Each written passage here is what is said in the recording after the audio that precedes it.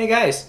So, several weeks back, I showed you the unboxing and the first impression video on the Fellow Stagg EKG Pourover kettle. Well, actually that video ended up to be a lot longer than I anticipated, and I actually went through the entire process of making the coffee with it. So if you haven't watched that video already, or if you want a in-depth look on how it's like to make a coffee, to actually boil water for a pour-over with this kettle, I'll leave the link right here for you guys to check it out, and as well as on the description down below. But today I want to give you guys a quick follow-up video to that, to tell you guys a couple of things I guess that I noticed with this scale, a couple areas for improvements. Alright, let's get this video started.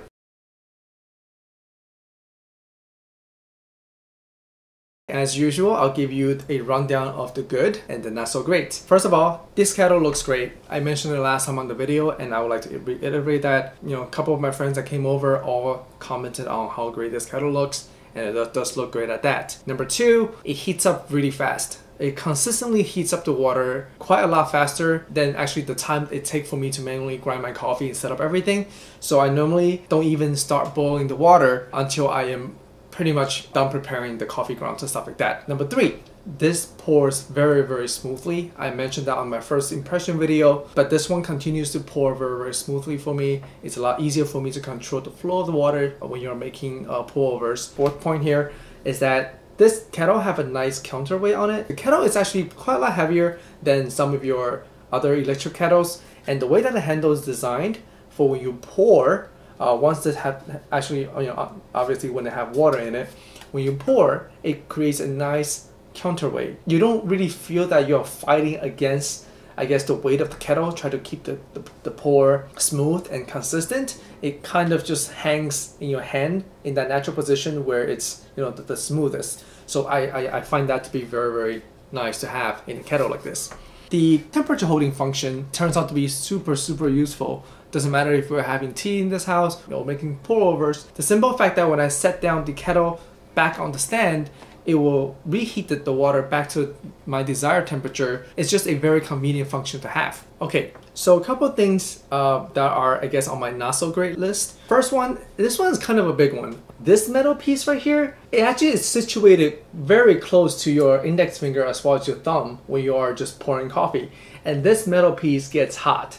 It gets actually very hot. There's a couple times when I'm pouring it, and I'll just reach my thumb over by like, I guess like not even half an inch, and I'll get burned by this. I haven't had any damage on my finger or anything like that, but it's definitely a lot hotter than you would expect for something that's this close to the to your thumb.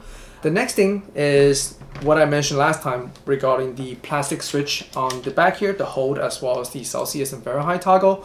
It's very loose. I mentioned that on the first impressions video. However, this is one of those things that you set it and you kind of just forget it. So it ended up not bothering me as much, but I do want to mention that as something that's in this price range, I did expect them to have a more solid toggle. Okay, so the next item is something that I mentioned on the first impression video. This cord is still a little short for my preference. If it were to have something like a retractable cord system, it would have been nice, but I guess having a retractable cord would have also made the stand a lot thicker. So I guess that's why they didn't want to put one in. But this short cord does limit on where you actually place this unit.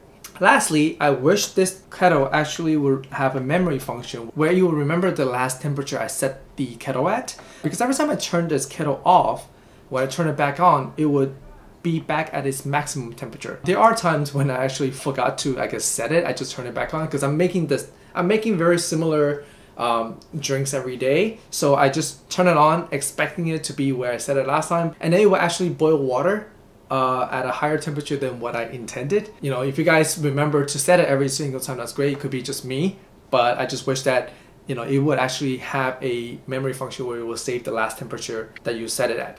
So after 3 weeks of making daily coffee as well as various drinks for my family, I think this is a great kettle to have if you are looking to upgrade your current kettle, or if you have the budget to just right off the bat start off with a good electric kettle. I think this is a great option. The function to precisely pick the temperature that you need for coffee as well as different tea leaves is also something that's very convenient to have. For me, it's definitely something that I didn't know I needed until I actually started using this kettle. The fact that it looks great on the countertop is it's just an added bonus at this point. There is actually something that I did forgot to kind of touch upon when I was talking about the good about this kettle. The way that the interior of the kettle is designed, there is a recessed ring around the edge of the container. Now, what that ring actually do is allows all the water to be poured out of the kettle cleanly. That's actually something that I did appreciate once I started using this, because it's one of those things that you kind of, I guess, don't really pay attention to. But with my previous kettles, sometimes it's kind of hard to get that last couple of drops of water out, and this actually just kind of saves you some time of having to wiggle around and try to get that last bit of water. It's one of those attention to detail things that you get with something of this quality. Alright, so I hope this video helped you answer some questions regarding the Fellow EKG, or if you are on the fence about getting it, hopefully it will help you answer some of your concerns. As always, please leave a like on this video and remember to subscribe to the channel if you haven't done so already. Leave any questions or concerns on the comment section right down below, and I'll see you guys in the next video. Bye!